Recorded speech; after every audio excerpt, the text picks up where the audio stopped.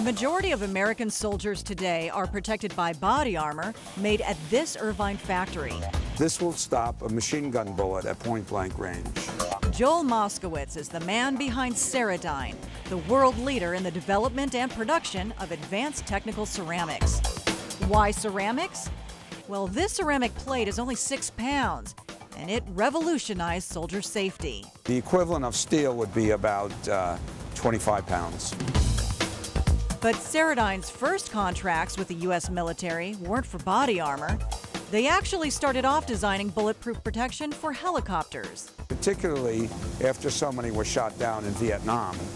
And so we developed ceramic armored seats for the Apache, for the Black Hawk, for the Cobra. While dominating designs for the military, to continue to be a successful company, Ceradyne also knew they must diversify. So while one division focused on bullets, another was looking to brighten smiles. Ceramics were used to make the first invisible braces. When we came out with it, it was very dramatic. Kids didn't have to be called metal mouth or brace face.